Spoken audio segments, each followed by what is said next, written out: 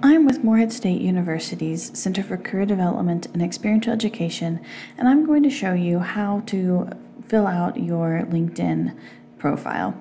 We recommend that when you go to LinkedIn, which is at linkedin.com, you begin with your free profile and you go ahead and you set that up. I'm going to be working in a profile that has already been built.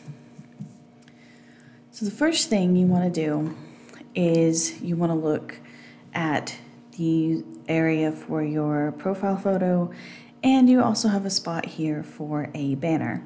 Now you want to include a professional photo, a nice one, so that people can put a face to your name, and your banner can be something related to the industry that you're in. It can be something that highlights your values, but it's there to give you a little bit more personality.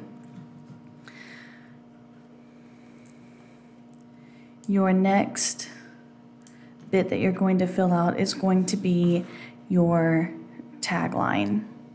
And so that's just going to be something that you want associated with your name. You can use industry keywords, but you want to clearly state what you do or what you plan to do in your professional career.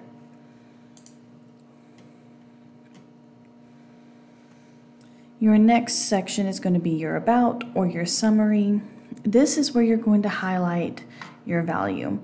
So you're going to have an edit button and you're going to go in and you're just going to type in anything about achievements that you've earned, your education, your career goals, certifications, your area of expertise, whatever you want to highlight about yourself. Try to keep it to just a few sentences, maybe a paragraph, if this is just a basic outline of what you bring to the table. Your next section is going to be your experience section, and this should mirror your resume or your CV. So again, we have our edit button, and you will most recent at the top, and you'll just go down and you can copy and paste directly from your resume into this section. So you'll go in and you'll have a place to put your title.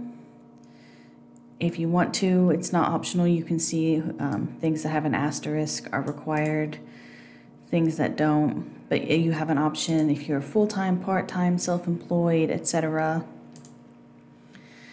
The name of the company that you work with, location type, remote, hybrid, on-site. You have a I am currently working in this role option, or if you have already done that role and moved on, then you can put in a start and an end date. And here is the text box where you can just copy and paste the bullet points that you've already put in from your resume, from your CV, into your box. And you're going to want to use bullet points. You're going to want to use quantifiable information using the ACE method for clarity, for impact, so that way it can be obvious what you've done.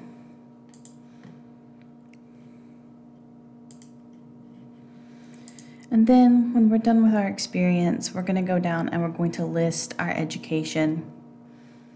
Here, very similar, you'll go in and you'll add in any degrees or certificates that you have. We have an edit button.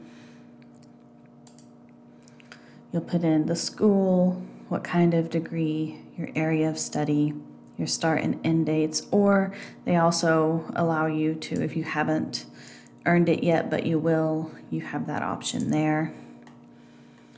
Some optional, what was your grade, like your GPA, things like that.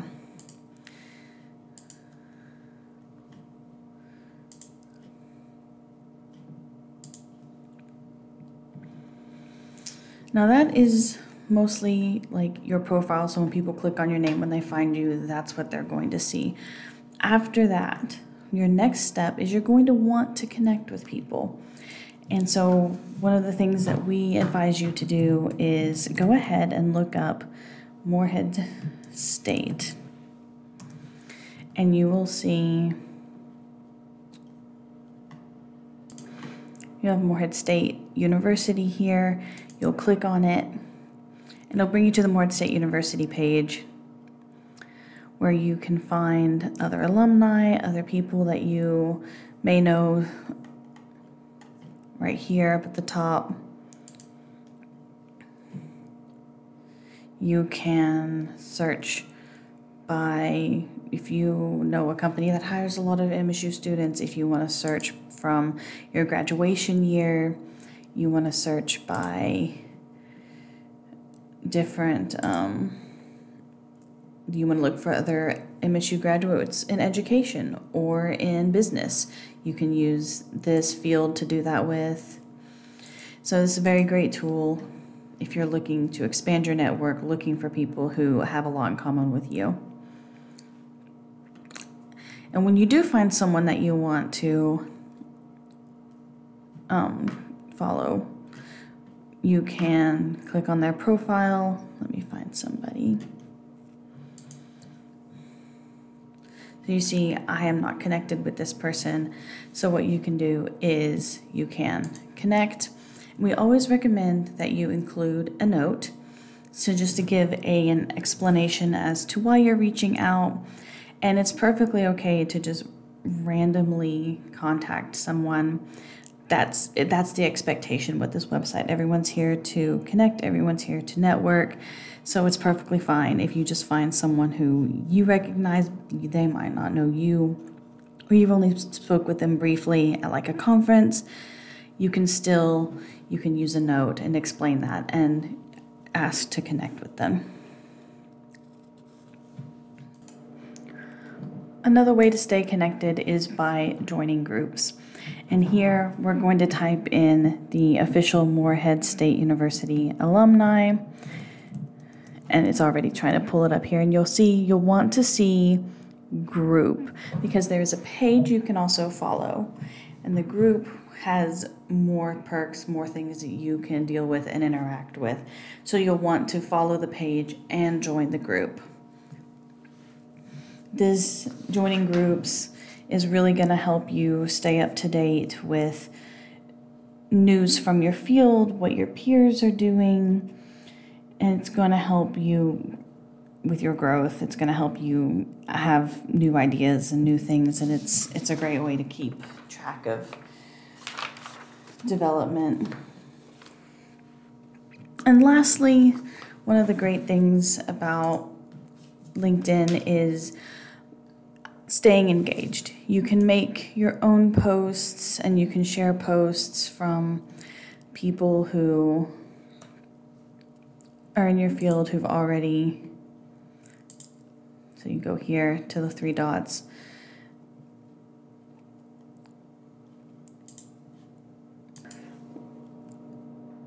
Like most social media sites, you come down here, you have a save, a share, comment, like, and it just helps you to stay engaged. You can make your own posts, share posts from your connections or organizations that you've joined, and it just helps you to stay active and to keep up with industry events.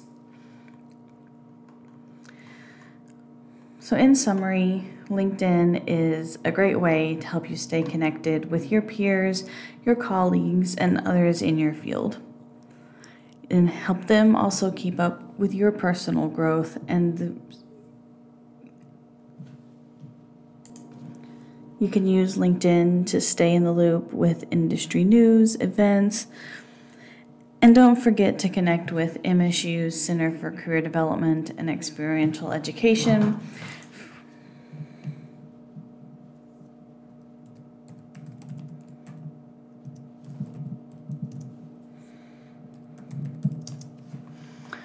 Right here, this is what it's going to look like.